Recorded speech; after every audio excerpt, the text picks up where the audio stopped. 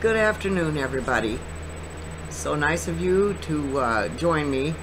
If you visit my channel, please click like and subscribe. I would appreciate it very much. Thank you so much. I did something a little bit different to start out with, and I don't know where I'm going to end up with this video. No. I want to move my camera over just a little bit here. But I had a question. I wanted to know when the first humans came to the earth. Thought just crossed my mind, so I don't know, I'm going with it.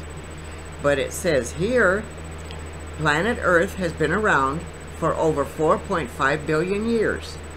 But humans, for 99.998% at our planet's history, humans were nowhere to be found.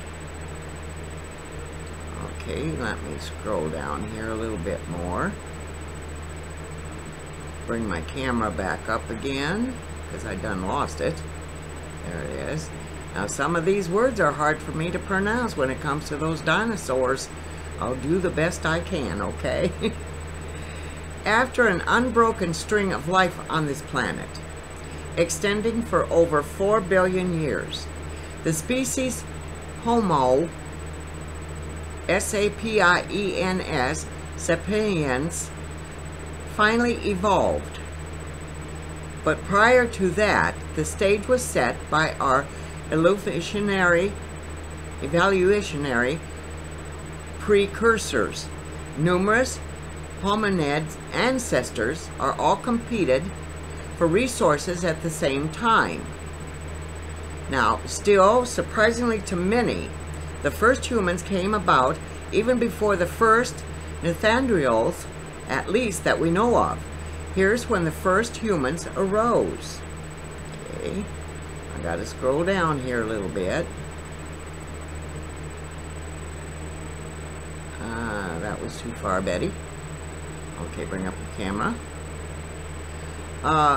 By the time our planet was 4 billion years old, the rise of large plants and animals were just beginning. Complexity exploded around that time, as the combination of multicellularities, sexual reproduction, and other genetic advances brought about the Cambrian explosion. Many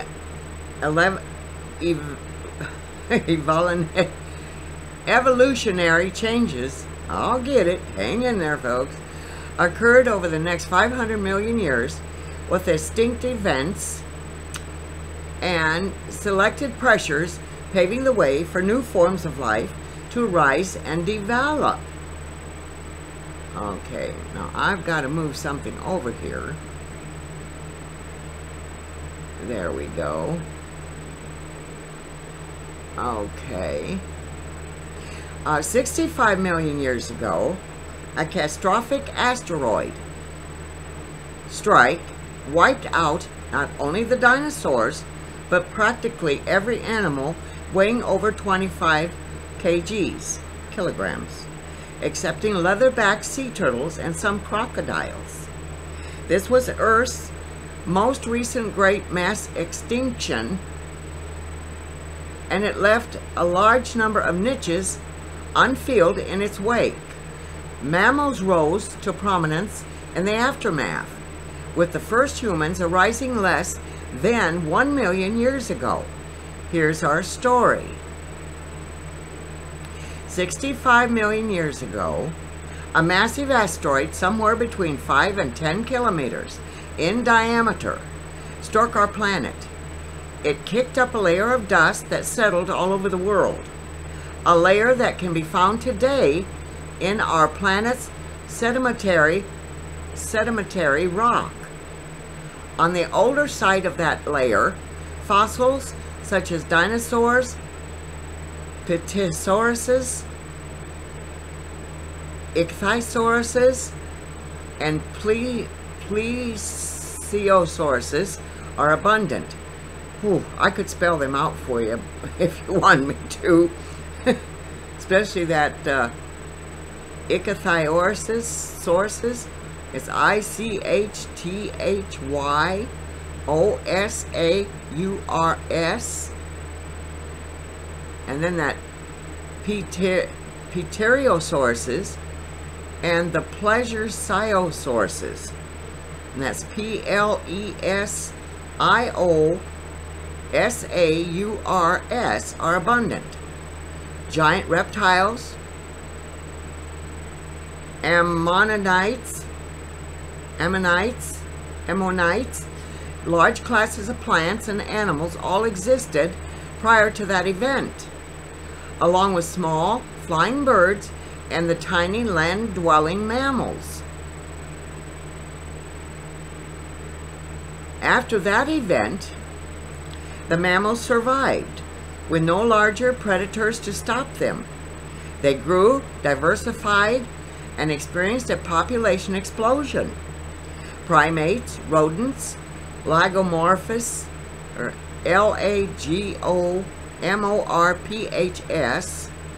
Lagomorphs, lagomorphs or something, and other forms of mammals, including placental mammals, marsupials, and even the egg-laying mammals, are all abundant at the start of the Cenozoic epoch. And that is CENEZOIC EPOCH. Cenozoic epoch. Okay, and there's some pictures of those. Wow. Almost immediately, the primates began diversifying. Oh, boy, me and my words, we're not good lately. Whatever. Even further, 63 million years ago, just 2 million years ago, after the demise of the dinosaurs, they split into two groups. The dry-nosed primates, known formerly as the haplorhines, which developed into modern monkeys and apes. The wet-nosed primates, known as the Streposaurians, and that is STREPSIRRHINES, Strepsirrhians. Okay, whatever. Which developed into modern lemurs and AAs. AYE-HYES. AAs, IIs. 58 million years ago, another big change occurred. The haplorhines, HAPLORRHINES, experienced an interesting genetic split as the first novel and unique evaluationary branch became distant from the rest of the dry-nosed primates. The Tarsier, T-A-R-S-I-E-R, Tarsier. With its enormous eyes, it was uniquely well adapted to see at night. Oh, he's so cute. Oh, I wish you could see all these pictures. It's called, I'm on what is called the Big Think. And I can subscribe. It's got subscribe up here. And I will maybe do that later. The niches now occupied was significantly different from the remaining groups of our ancestors, that they evolved differently from the rest of their cousins from this point onwards. This type of evolutionary splitting occurs every so often and isn't unique to primates. Although we normally don't think very much about our distant cousins and how we developed once they've split off from us. It isn't just haplorhines like us and our direct ancestors that underwent interesting phases of evaluation. All throughout the past 65 years, I think I'll go back to Trump and them. Just as it was before the time. I just wanted to take a break. You know, it gets old after a while, like I said a long time ago, and I just had to get away for a while. The various mammals, birds, plants, and other living organisms, oh Jesus. Organisms evolve together, forget it. Evaluation is driven by environmental changes. And that includes all the floral and the faunal changes that occur on our planet. Oh, now he's a little cutie. Oh, there's so many cute pictures here. Wished I could show them all. 55 million years ago, a sudden rise in greenhouse gases caused the global average temperature to swiftly rise, wiping out many deep ocean animals and plants. This transformation left many large, unfilled niches in the ocean, paving the way for cetaceans, C-E-T-A-C-E-A-N-S, cetaceans, whatever, the large oceanic mammals to develop. Yeah, okay. No picture there. Okay, 50 million years ago, some of the even-toed mammals began evolving into sea-dwelling creatures.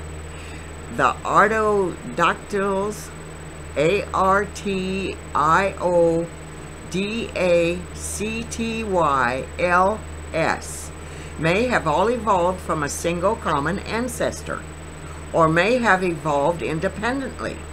Animals like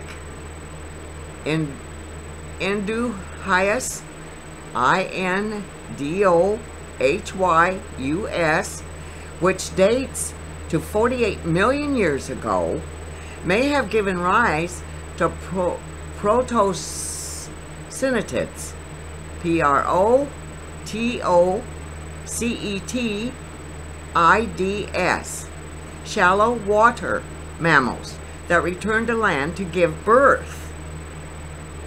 Protocynetids. Wished I could pronounce them correctly. Oh, look at that. Oh, bless its heart.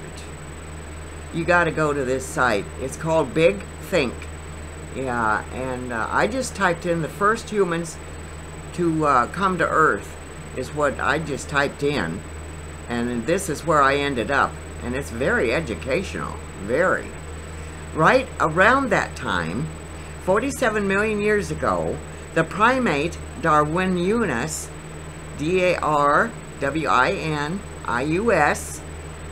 Massalle, M-A-S-I-L-L-A-E, existed as the fossil Ida. Preserved from that time provides a spectacular example. Although this was originally touted, T-O-U-T-E-D, as a proverbial missing link in human evaluation, Ida is not a haplorrhine like us.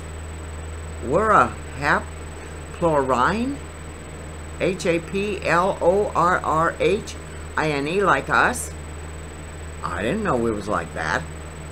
Haplorrhine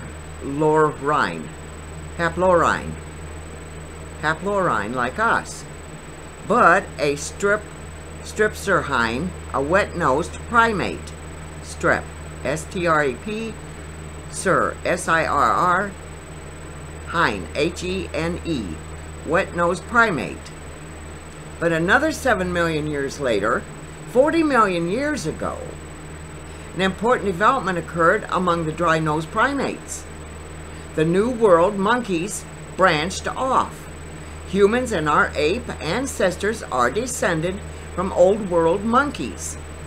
New World monkeys are the first simians, S-I-M-I-A-N-S, or a higher primate, to evolutionarily diverge from our lineage. We would go on to colonize most of South America, where they are still found in abundance today. Oh, isn't he beautiful? Oh, he's so beautiful. Oh my goodness. The old world monkeys continue to thrive and successfully occupy their niches, while diversifying in body size and physical features. 25 million years ago, the first apes evolved, splitting off from the remaining old world monkeys at that time. The apes defined by the complete lack of a tail of any type, but go on to give rise to many of the close relatives of humans that survive today, both the lesser apes and the great apes. The earliest ape to split off from the old world monkeys was the gibbon, a lesser ape that first emerged 18 million years ago. Sometime between 14 and 16 million years ago, the first great apes appeared with orangutans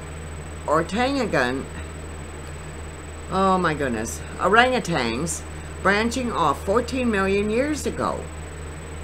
The orangutans spread into southern Asia after this, while the other great apes remained in Africa.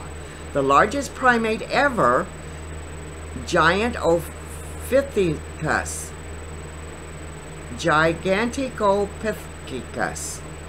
Boy, that's a big word. Gigantopithecus. First arose some 9 million years ago, only becoming extinct a few 100,000 years ago. Oh, and she's got her baby. Oh, you gotta go see these pictures. They are just beautiful. 7 million years ago, gorillas branched off from the other great apes. They remain the largest of all of the surviving primates. The great apes split off in two directions. 6 million years ago, with one direction giving rise to humanity's ancestors, the other branch giving rise to chimpanzees and bonobos. B-O-N-O-B-O-S.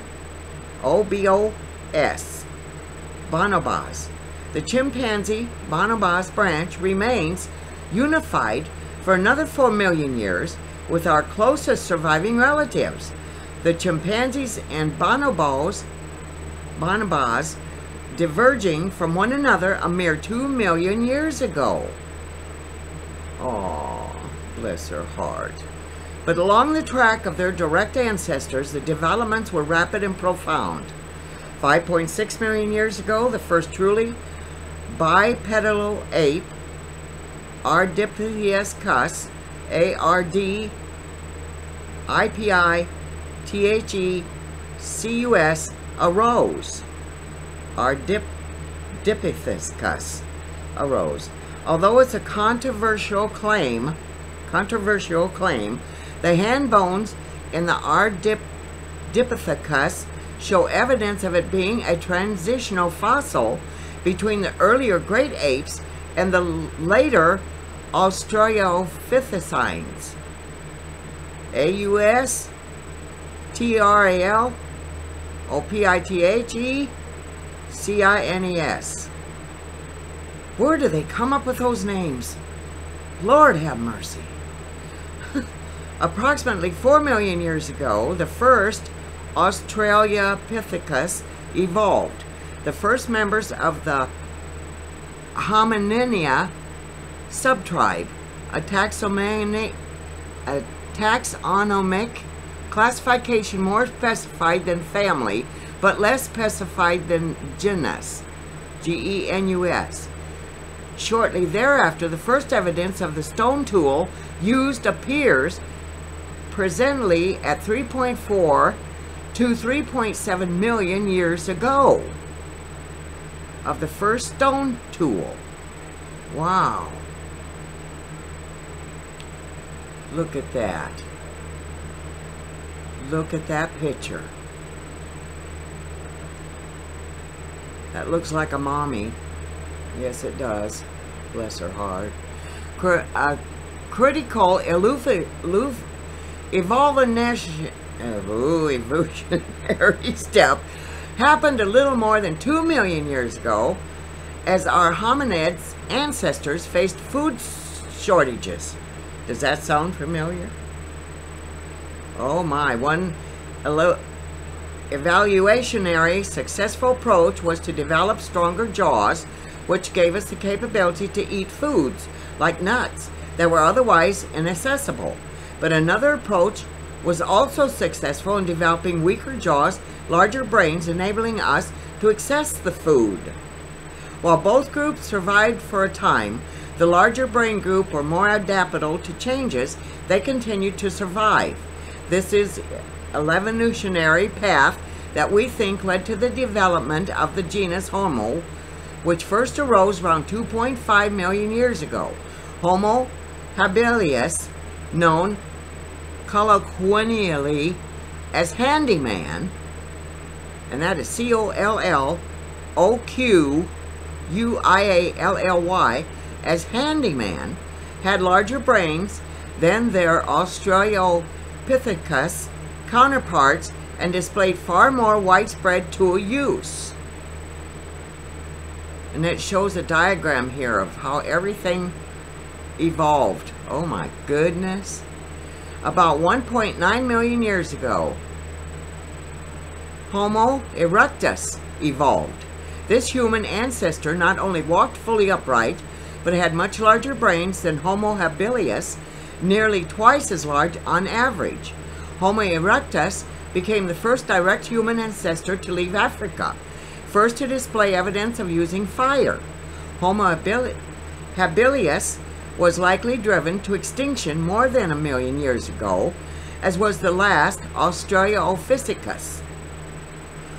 Across the world, new examples of the genus Homo emerged, including Homo antecessor in Europe, which may be an evolved habilis or erectus, or an early form of Heidelbergensis about 1.2 million years ago, followed by Homo heidelbergensis some 600,000 years ago. Approximately 700 years ago, the earliest evidence for cooking appears about 500,000 years ago. The first evidence of clothing appears approximately 300,000 years ago.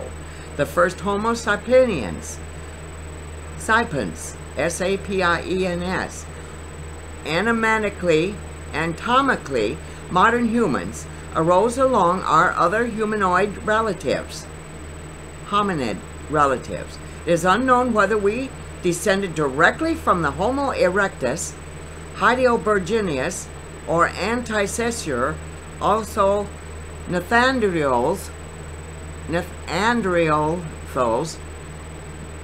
Neanderthals, which came slightly later, over 240,000 years ago. Most certainly came from Homo heidelbergensis. Modern speech is thought to have risen almost as soon as Homo sapiens did. It took 13.8 billion years of cosmic history for the first human beings to arrive, and we did so relatively recently. Just 300,000 years ago, 900.998% of the time that passed since the Big Bang had no human beings at all. Our entire species has only existed for the most recent 0.002% of the universe. Yet in that short time, we've managed to figure out the entire cosmetic story that led to our existence. Fortunately, the story won't end with us, as it is still being written. Ethan is on vacation. Please enjoy this older article from the Starts with a Bang archives. And that's the end of it. But boy, that is very educational. Awesome. Oh, that took a long time. It was a very long article. I hope you enjoy it. If you're interested in how we became to become, I guess that's one way to put it. But I'm going to say, enjoy the rest of your day. God bless you. Stay safe. Bye for now.